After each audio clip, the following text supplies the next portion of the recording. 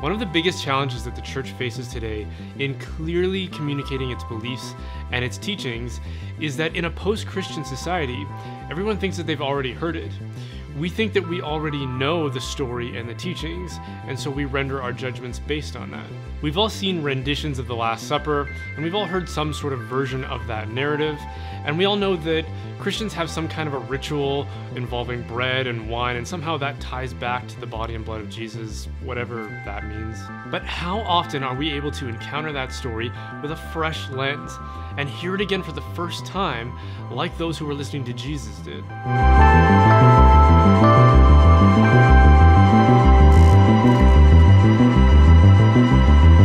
On this topic of communion and what it is that Christians believe about it, it really starts with John's Gospel in chapter 6.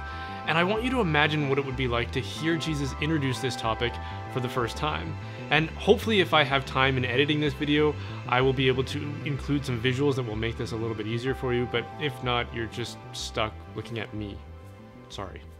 It starts off with this beautiful and almost poetic language about how there is a bread of God that comes down from heaven. And as somebody who's being introduced to this concept for the first time, you're probably thinking, oh, he's warming up to do one of those parables or allegories that he likes to tell. Go on then, Jesus. And so he does. He says that I am this bread of life. And if you come to me, you will never go hungry or thirsty. And then he talks a little bit more about how he is the bread of life who came down from heaven, and that anyone who believes in him will have eternal life. Okay then, there's the allegory. Bread brings us life, and Jesus is like a bread that brings us eternal life. Great. But the people that were listening to this were complaining a little bit because they were like, he didn't come down from heaven. We know him. He's from Nazareth. We know his parents. So Jesus pushes this narrative a little bit further. He says that you have to believe in him and that he is the bread that comes down from heaven. And then things get a little bit weirder. He says that whoever eats of this bread will have eternal life, and that this bread is his flesh. And so at this point, you're probably thinking, okay, well, we're still blending a lot of symbolic language, and so maybe I just confused the metaphor or something. But if you're hoping to hold on to that, Jesus at this point turns a corner, and he just blurts it out, and the tone completely changes. And then he says, "Very truly I tell you, unless you eat my flesh and drink my blood, you have no life. Whoever eats my flesh and drinks my blood has eternal life. My flesh is real food, and my blood is real drink. Whoever eats my flesh and drinks my blood remains in me, and I in them." And if you're like most people there, you're probably thinking, well, that's it for me. The miracles were cool, and I was with you on the whole love your neighbor thing, but this is a bridge too far.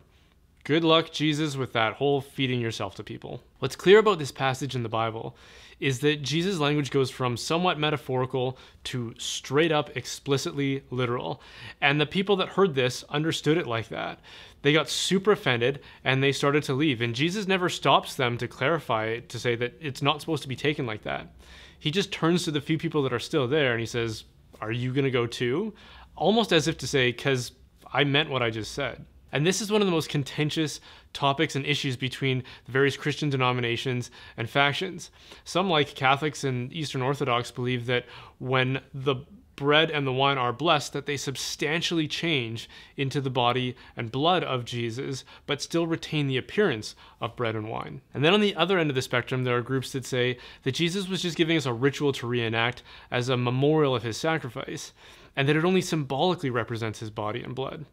And also, wine is evil, so we're just gonna go with grape juice, thank you very much. And in the early phases of my own conversion to Christianity, I felt like this was a controversy that I needed to resolve to figure out where I fit in Christ's church.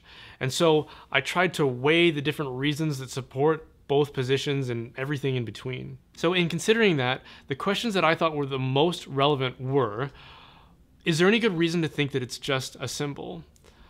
What did the people who were listening to Jesus actually think he meant by it?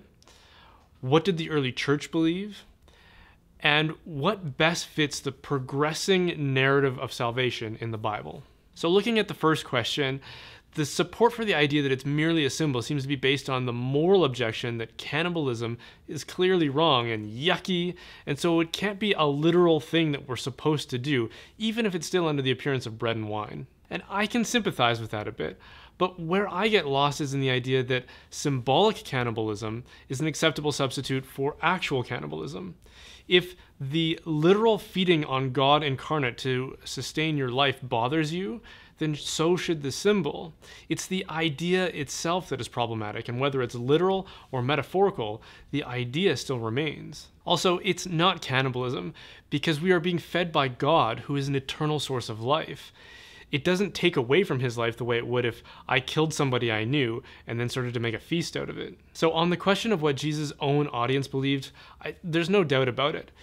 They were clearly offended by his very literal and graphic language, and they left because of it. So that just seems like an easy point for team literal presence. On this question of what the early church believed, some people object to this because they say that it's not scripture and the writers weren't infallible, so it shouldn't bear much weight. But that's not the reason we go to those sources. The reason is to try to get an understanding of what the early church believed. And since they're the closest to that original source, that has some credibility to it. So when we do look at the writings of the church fathers, we tend to find an understanding that lines up best with Catholic or Eastern Orthodox understanding of this. In one of the earliest Christian writings on this topic, Justin Martyr, writing to the Roman emperor, says this: "Not as common bread and common drink do we receive these, but in the manner of Jesus Christ our Savior, having been made flesh by the word of God, had both flesh and blood for our salvation. So likewise have we been taught that the food which is blessed by the prayer of his word, and from which our blood and flesh by transmutation are nourished, is the flesh and blood of that Jesus who was made flesh." But it's also possible to find writings from the church fathers where they talk about it as a symbol. So how do we resolve that? Well, the fact is, it is a symbol in the sense that it's a sign of something deeper. It's just not merely a symbol. So a person who really believes that it becomes literally the body and blood of Jesus could talk about it using literal language and metaphorical language, just like Jesus did. But a person who merely believes that it's a symbol would never describe it in both ways.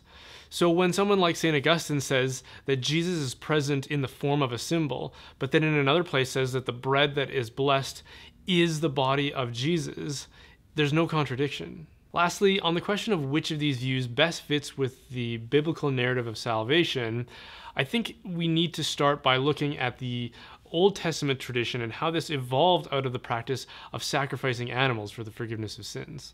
Obviously, this wasn't done in a symbolic way. An actual death had to pay for life. And in the context of the Passover meal, which is what Jesus was celebrating with his disciples at the Last Supper, you had to sacrifice an unblemished lamb, and you had to eat it. And if Jesus is the sacrificial Lamb of God who takes away the sins of the world, as John the Baptist described him, then it would make sense that there's some aspect of us consuming him as part of this. So as I focus my attention on this topic and tried to resolve the competing claims of the different Christian denominations, it seemed to me that the ancient Catholic and Eastern Orthodox understanding of this was much stronger. And that's what inched me much closer to eventually embracing the Catholic faith. Thanks so much for watching, guys. If you enjoyed that, then please consider subscribing and liking, and come find me on Facebook and Twitter. It's a huge help when you do that. It helps us get these videos in front of more and more people. And a big thank you goes out to You Catholic for presenting these videos. And if you want to support the making of these videos, then please consider supporting my work as a digital media and marketing expert. My company, Holdsworth Design, specializes in branding, web and graphic design, marketing, social media, videography, and all that kind of good stuff. So if you know of a parish, a diocese, a ministry, or a business that needs help in those areas, then please send them our way and I'm sure we can help them out.